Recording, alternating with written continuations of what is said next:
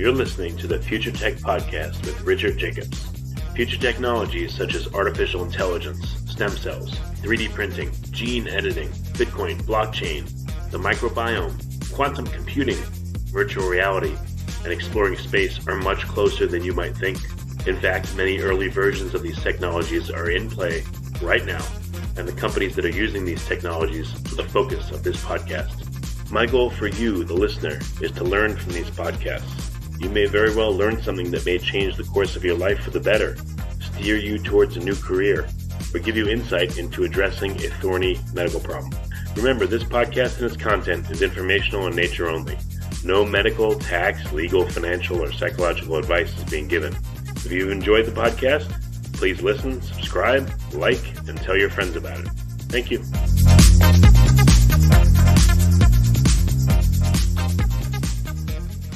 Hello, this is Richard Jacobs with the Future Tech and Future Tech Health podcast. I have Dr. Erin Elliott. She's part of the American Sleep and Breathing Academy. She's also owner and partner at the Post Falls Family Dental and Sleep Better Center.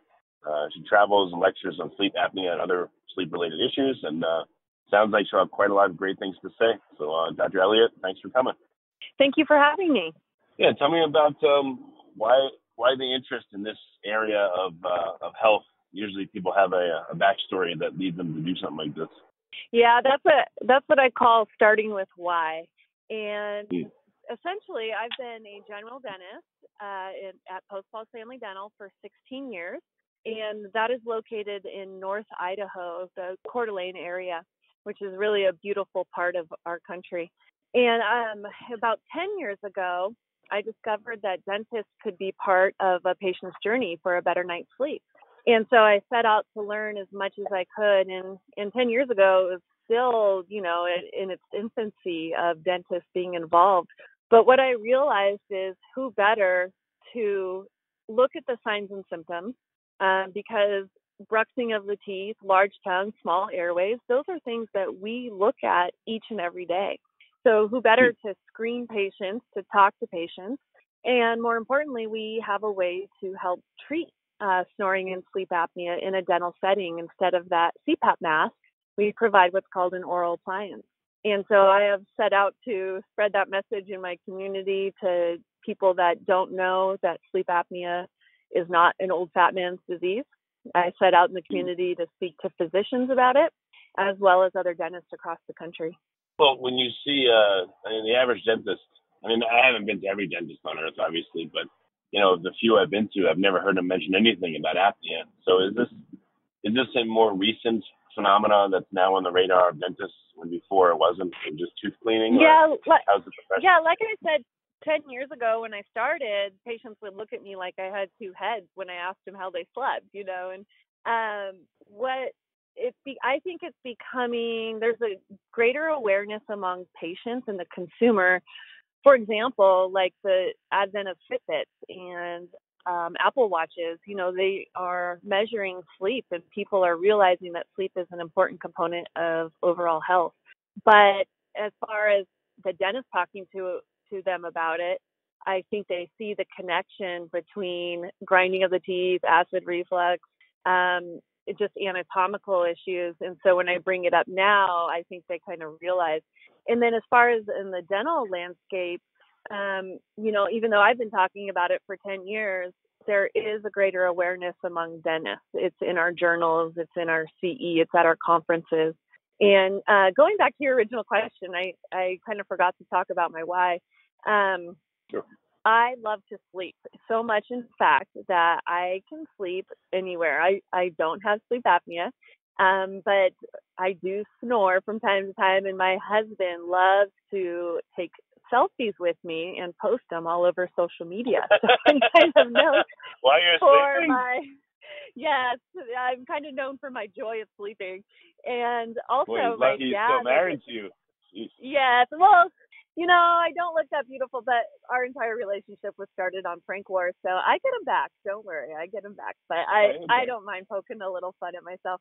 But more seriously, my dad is a dentist, and he came to the course with me just because he loves to learn. And he was my first patient. Come to find out, his snoring was actually moderate to severe sleep apnea. He has all the classic dental signs and symptoms and health signs and symptoms. And we, for so long, just thought, oh, that's just what he does. He just snores. Oh, it's so annoying.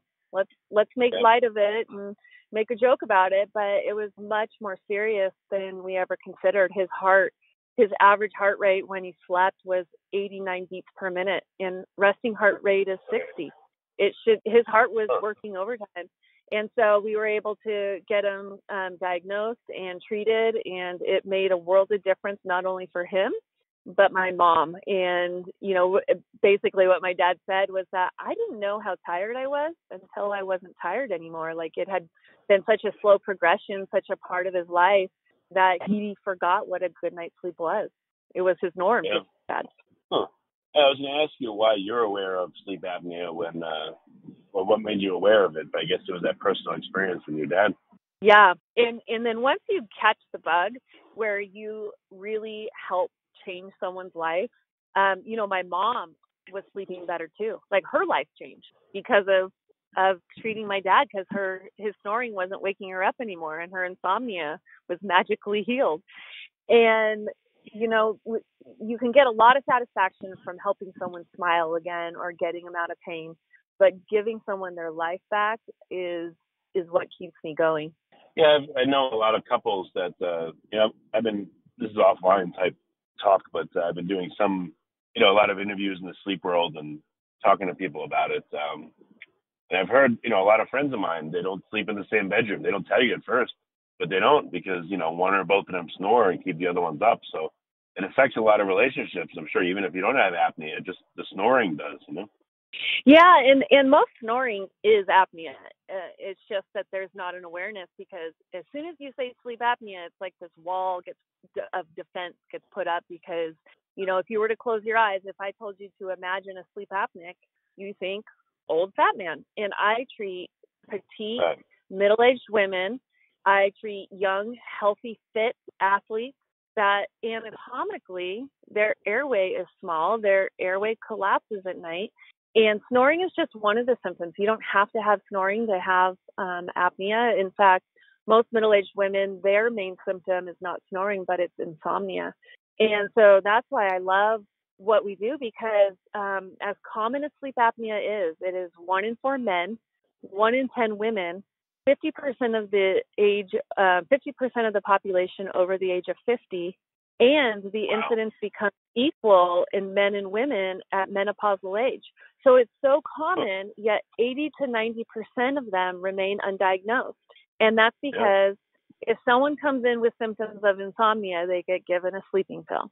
If they come in complaining of fatigue, they check their thyroid, they check hormones, or if they have high blood pressure, which is a direct cause of sleep apnea, they get given a pill. And so we get to be more on the front lines. Dentists see patients more and more often. We have, the hygienists have an entire hour with the patient in which they are staring at the airway. So my whole team is trained to identify these symptoms. We have their health history at our fingertips. So if we see that they're taking melatonin over the counter, which I think is the worst sleep aid in the world that people take because it's natural, or if they are on high blood pressure medications, acid reflux medications, all of these things are a direct cause of sleep apnea. So we like to look at the whole view. Why is this young person having AFib or hypertension? So that's why I love this job too, because, we really can connect the dots for patients and bring it up, in which they've been passed under the radar for years. And it was their dentist that finally was able to get to the root of it. Well, I've heard from many people about the classic signs of sleep apnea. I'd like to hear about the more subtle ones. So what you said, there's some dental effects where you can tell possibly, or signs of sleep apnea. So as a dentist, what will the dentist see that would signal them that there's possibly sleep apnea or snoring? Yeah, so we, at my office, for a small town, we're actually pretty high tech. So we take cone beam or 3D images of our patients, And in that, we can volumize the airway and see sinus and nasal obstruction. So that's one thing that we look at. So we can see if they have a narrow airway three-dimensionally. But most importantly, if we see a recessed chin, the way that we look at it anatomically is that all the muscles of the tongue and throat attach to that lower jaw, just behind your chin, underneath there. And if that chin is further back than where it's supposed to be because of the jaws misaligned or health, growth and development, or genetically, then that's one sign. Another is, as they were teenagers, they had crowding, and so the orthodontist pulled teeth. That constricts the arches. So anything that impinges on the space for the tongue can be contribute to sleep apnea issues, because it's the collapsing of the tongue, the collapsing of the airway, that really is the obstruction of sleep apnea. So if we see a large tongue, go ahead. Okay, yeah, before we get to that, so if the orthodontist takes out teeth, what happens in the mouth? What shifts, and why does that cause, higher predisposition towards apnea? So if they have crowding, as we grow and develop, we actually are supposed to grow forward and out, expand outward. Well, if there's crowding, back in the old days, instead of using physics and braces and different techniques to encourage the growth outward and forward, they would pull teeth and retract everything back. So even though the teeth are now straight, because they had to make room for it, they kind of pulled everything back in order to line it up. And so anything that impinges on tongue space, so that constricts the arches, that constricts the amount of space that the tongue has. Rather than forward and out, it's kind of backwards and in. And so that impinges on the tongue. And the things that we can see on the tongue are something that's called scalloped tongue. So if the patient opens their mouth, you can see scalloping along the sides. That's about 70. If you see scalloped tongue, that's 70% predictive of sleep apnea. And what the scalloping shows, it's just little indentations or ripples along the side of the tongue. That tells us that there's not enough room for the tongue, so it takes on the indentations of the teeth. If you stick your tongue out, oftentimes the scalloping goes away. So that's why I say you look when the patient opens. If the tongue retracts back, that's a sign. If there's a deep fold within the tongue, that's a sign. And, if the airway collapses and the patient is making an effort to breathe, so if you ever see a video of someone with a sleep apneic event, it can be scary, but you'll see them try to breathe. Yeah, try to breathe but can't. Try to breathe but can't, because something is blocking the way, and it's usually the tongue. So that creates almost like a vacuum effect. And the acid from the stomach can be pulled like almost a vacuum into the esophagus. In addition, our stomach muscles, our diaphragm is contracting. It's working hard to try to get the breathing going again. And so it pushes acid into the esophagus. And we can see acid erosion in the teeth. So that's another big sign. Also, what we've been researching and discovering as dentists is that 80% of grinding and bruxing events or clenching events is actually the body's way of subconsciously opening the airway and getting oxygen to the vital organs and brain. So when you clench or grind, that helps pull the jaw forward and braces open the airway so that it's actually bigger than it is at rest. And so when our body's doing that at night. So someone sleeping does that in an attempt to open their airway? Yes. So that's subconsciously the body is opening the airway to get oxygen. And so that's why we look for those signs and symptoms as well. So scalloped tongue, bruxing, acid erosion are three of the big ones. And then we can more subtle symptoms of a small swollen airway, what we call a battered uvula, that little thing that hangs down. If that's really swollen and beat up, that's another sign that there's a narrowing of the airway, that there's a compromise in the airway. So we can see quite a bit just as we're working on patients. Oh, no, it's like gag reflex is another sign. What about the pattern of staining or, biofilm or plaque accumulation? Does that change? If someone, has asthma or apnea, I would guess that they breathe through their mouth far more than other people. So does that create a different pattern of plaque or decay in the mouth? That is a great observation, my friend. Yes, so gingivitis on the upper front teeth is a sign of mouth breathing. And yes, saliva really is the best mouthwash we have. And if you're mouth breathing, you don't get filtered air and you get plaque that doesn't clean off. And so, yeah, someone who builds up a lot of tartar and staying, we have a lot of extrinsic reasons for staying as much wine and coffee and things like that we drink in this country. But the only reason it stains is if there's plaque there. And it is much harder to get plaque off if you're mouth breathing, which tells us there's an obstruction somewhere. Yeah, I wonder if there would eventually be a test where you could just swab the mouth and culture it and see if the microbiome is more akin to a mouth breather versus a nose breather. Maybe in the future that'll be like a test that can be done. Yeah. Well, we already have. I do DNA swabs in my office or in my practice, and we can evaluate the bacteria and see how prone they are to heart disease and stroke. So there's a lot of cool preventative things that we do as in the dental office. You know, it's the weird thing though is, I mean, I would guess a lot of people think of a dentist as just teeth. So when you talk to patients about all these other areas, do they react? And can you see it are they hesitant, thinking like you're not a traditional doctor or a sleep doctor? Or do they welcome and get into this with you and listen and comply and do what they need to do?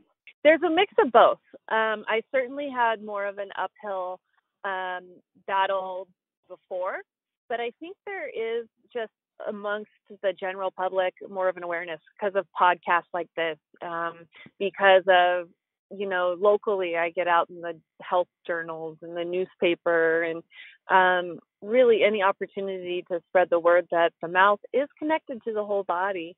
I think that it's not as weird as it used to be. I think people know that dentists are more than just tooth mechanics.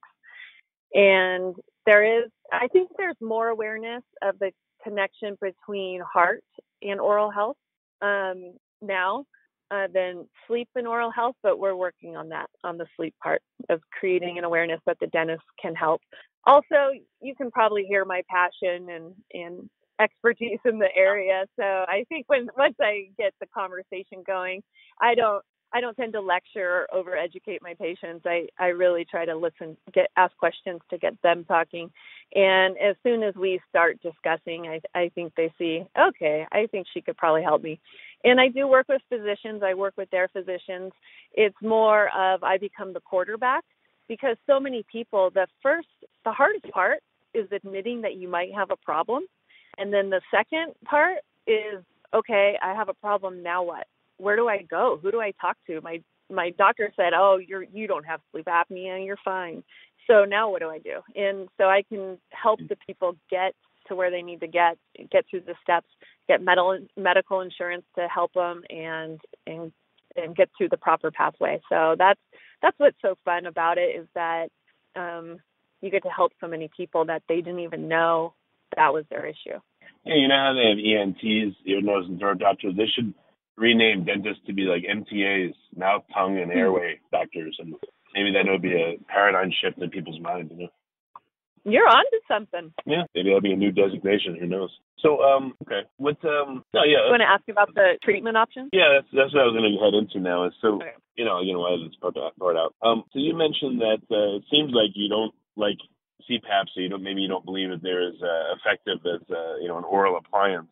So what are some of the treatment options you focus on, and how do you compare them to CPAPs and other types of treatments? So essentially, I love CPAP. I think they are good. They didn't get discovered or invented until late 80s, and before that, we had no treatment options except doing a tracheotomy and just bypassing the airway altogether. And so CPAP has helped a lot of people and saved a lot of lives. It essentially is a reverse vacuum, so it just keeps blowing air until the airway's open. And the problem is it just keeps blowing air until the airway's open, and oftentimes those pressures are very difficult. It's very difficult to become tolerant to. Some people take to it right away. Some people work at it. But when someone's on a CPAP, I don't disparage them. I like CPAP. However, what a lot of people aren't told is that an oral appliance is a treatment option.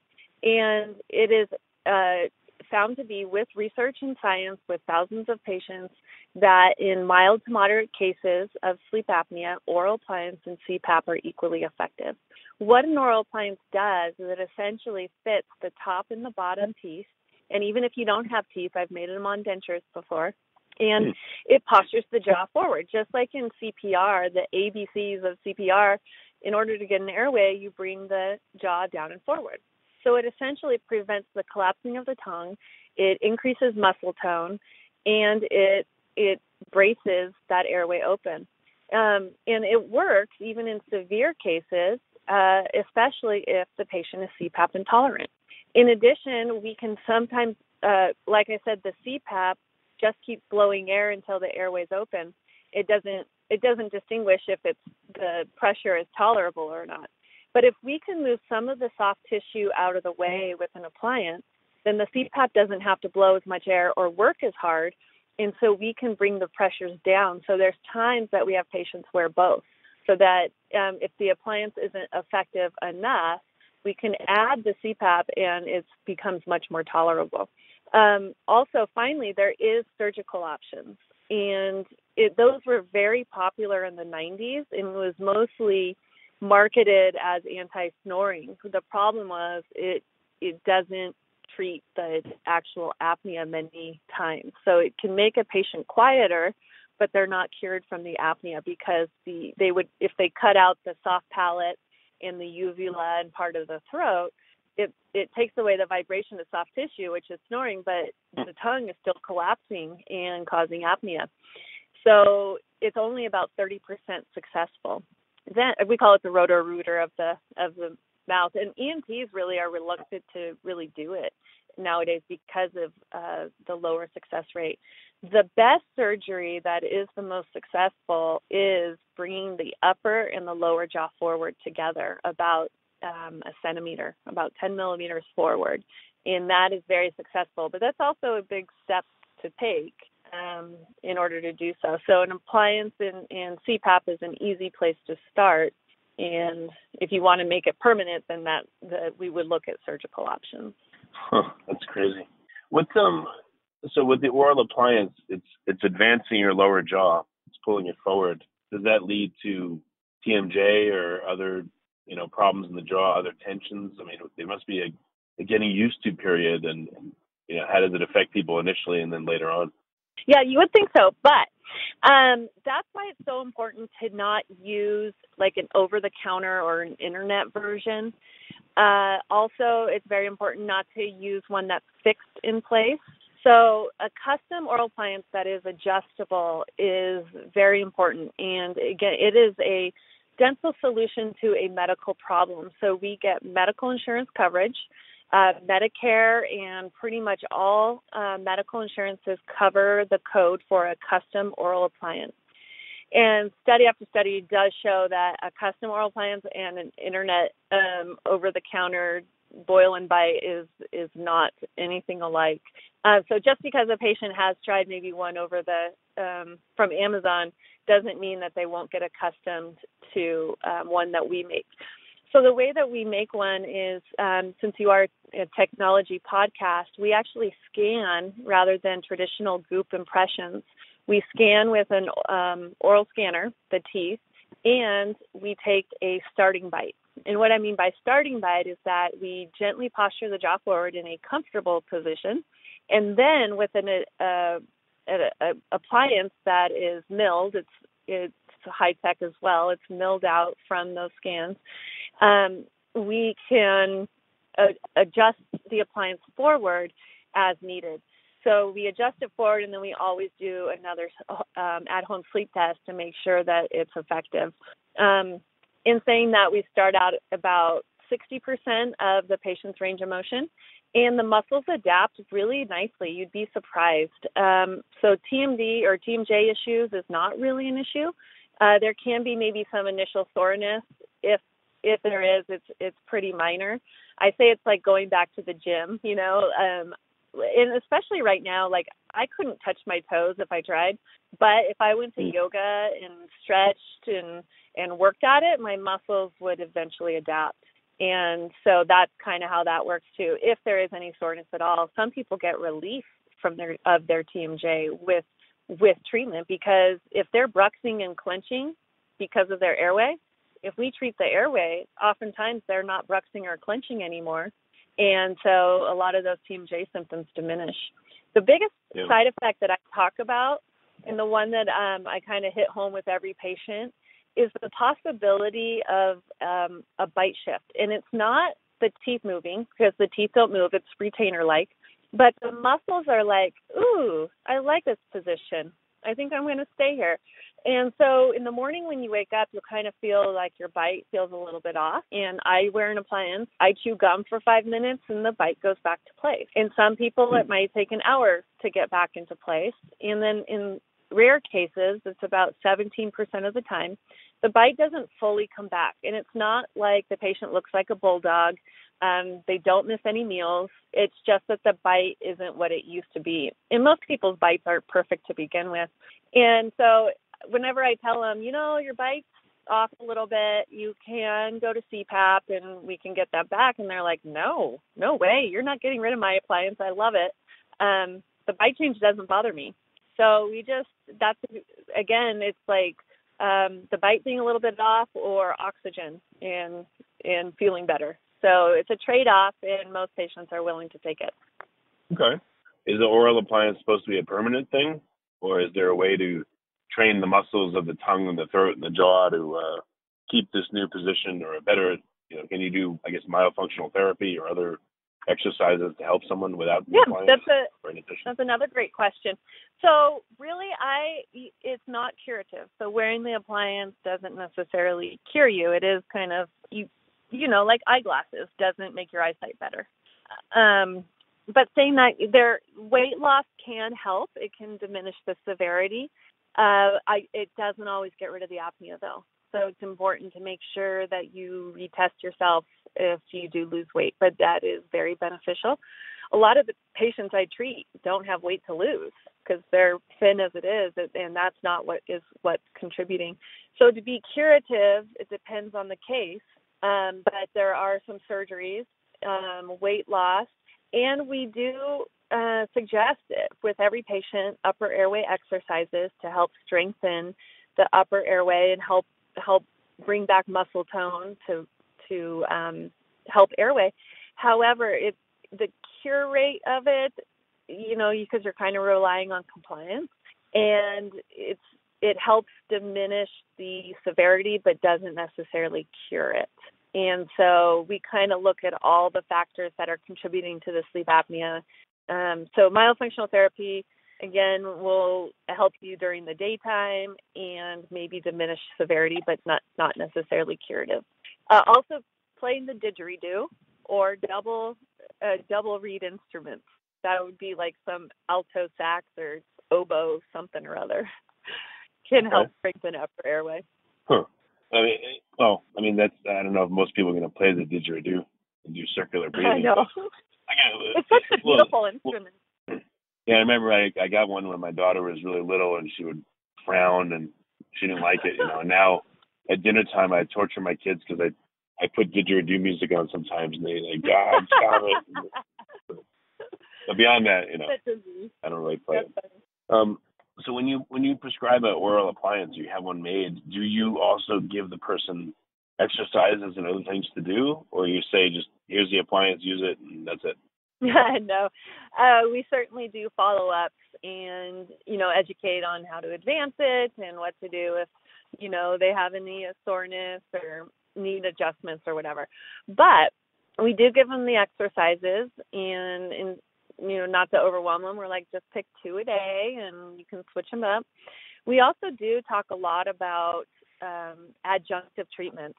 Our goal is to get every patient breathing through their nose. And there's several reasons for that. But, if you have nasal breathing, you can lower your sleep apnea because essentially it's like a longer tube, so you have less collapsing. Also, we store nitric oxide in our sinuses. So if we're breathing through our nose, we get better filtered air. That's what the nose is for. And we get oxygen that's filled with nitric oxide, which helps better oxygenation of the blood. And it helps stimulate parasympathetic activity versus that fight or flight or sympathetic, where if your body has apnea at night, it is releasing cortisol all night long, trying to fight to keep your airway open and get your body oxygen, because oxygen's the number one drug our body needs. And so we work on nasal breathing. We work on increasing strength in the upper airway. We also discuss weight loss. We discuss positional therapy. And that is side sleeping, because with an appliance, you can sleep in any position you want. You're not stuck on your back. And we see lower sleep apnea events on a patient's side. So it's a combination. It's not just a magic bullet, but we really do want to help the patient get better. And, you know, it's really hard to lose weight when you feel like crap and you're pumping your body full of cortisol. There's a lot more to it than that, but as far as weight loss, and that's probably who I feel like I'm treating a lot of nowadays, is people that can't lose weight even though they're following everything. And it's because their body isn't resting. They're not getting into their deep sleep at night, and that is where hormones such as leptin, that tells us when we're full, and ghrelin tells us when we're hungry. It's where our blood sugars regulate. It's where the cortisol is not released. And people that have untreated sleep apnea actually crave higher carbohydrate foods, because that is our energy source. That's an energy source for a fatigued body. And so when we can treat them with an appliance, that's where we kind of really encourage, now that you're feeling better, this is your window of opportunity to change your lifestyle. And people look at me, I am in the right BMI range, and they say, oh, easy for you to say. I'm like, actually, I lost 30 pounds myself. And so it was, you know, I'm like, I don't want you to lose 50 pounds. Just give me 5. You know, just those small changes, those small steps that will keep encouraging them to, you know, not have to drastically change their lifestyle, because, you know, you get the yo-yo dieting. I just want little small changes so that you can feel a difference and, you know, continue to achieve that. So that's kind of the things we do. We want to be more than just an appliance maker. We really do like to help treat the whole body. Well, just a couple of quick questions. What about non-sleep apnea dentistry? You know, I don't know if you do them or not, but braces, do they do the right thing for the mouth, or do they, you know, smush it back and down and cause more sleeping problems? So orthodontists are becoming more aware of airway.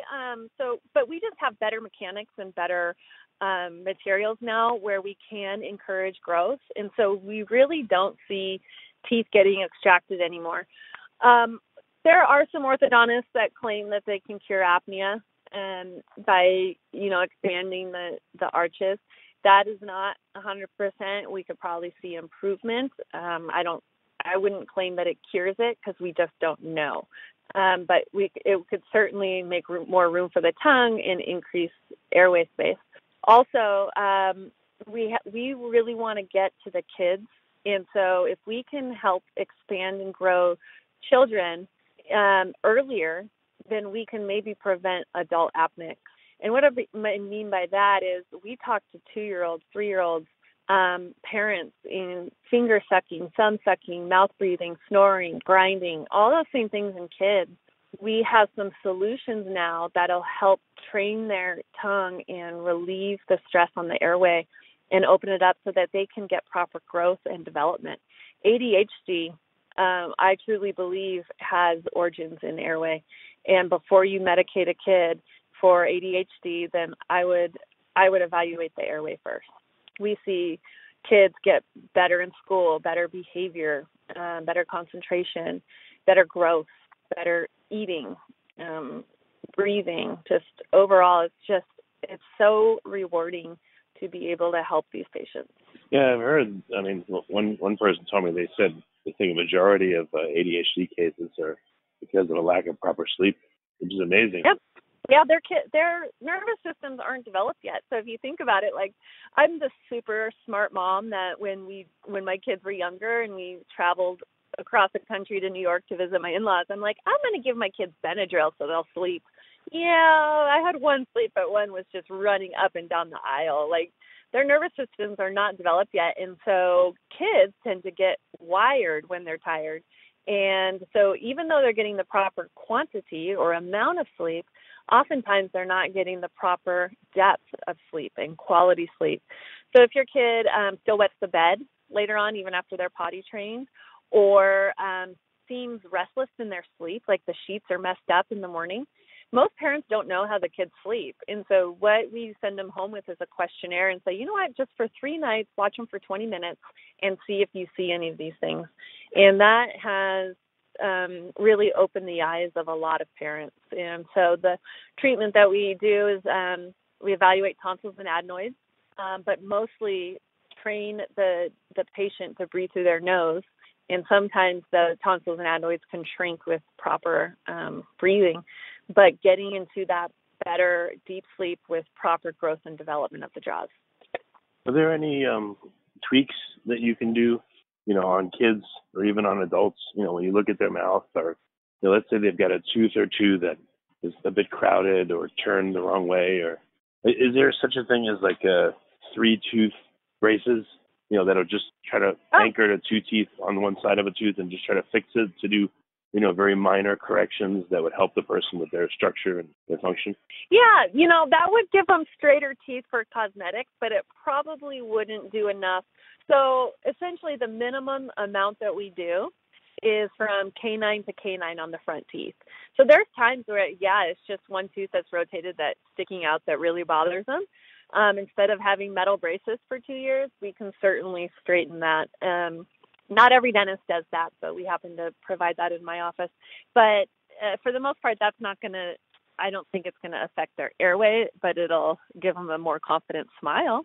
Okay. I just wondered if there's like smaller interventions that could be done to help someone to optimize their airway, or at least prevent their jaw from going in the wrong direction or growing the right direction, or, fully coming out. If you really want to help, because the tongue is the most powerful dictator of growth and development. So if you can get the tongue trained to sit in the roof of the mouth and your jaw to not be hanging down, we can identify mouth breathers as children and adults because their palate, or the hard palate, the upper jaw, is vaulted. It should be broad and flat. If it's vaulted, that crowds the nasal airway, but it also constricts the arches, so there's not enough room for the tongue. And that suture in the palate, in the hard palate, closes rock hard at about like 9 or 10. And so that's why we really want to get to the kids younger. So if we can get the child breathing through their nose, and it could be adenoids and tonsils that is preventing them, so we recommend getting those out.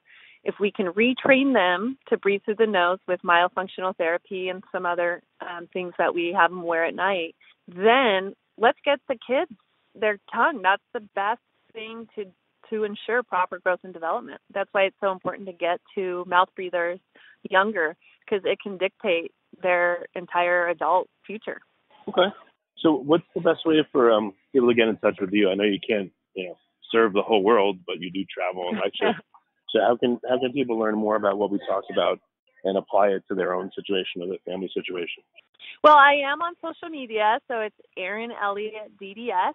So Elliott is 2 L's, 2 T's, and 2 D's. And that's Instagram and Facebook. But also my email address is pretty easy to remember. And I will go ahead and hand that out just because I love interest and excitement over this. So Erin Elliott, DDS @gmail.com. Okay, that's great. Well, Erin, thanks for coming on the podcast. I really appreciate it. Thanks for having me.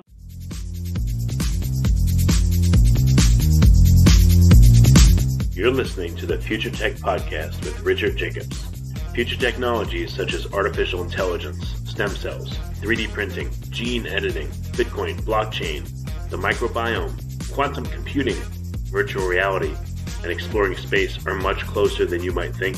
In fact, many early versions of these technologies are in play right now, and the companies that are using these technologies are the focus of this podcast. My goal for you, the listener, is to learn from these podcasts. You may very well learn something that may change the course of your life for the better, steer you towards a new career, or give you insight into addressing a thorny medical problem. Remember, this podcast and its content is informational in nature only. No medical, tax, legal, financial, or psychological advice is being given. If you've enjoyed the podcast, please listen, subscribe, like, and tell your friends about it. Thank you.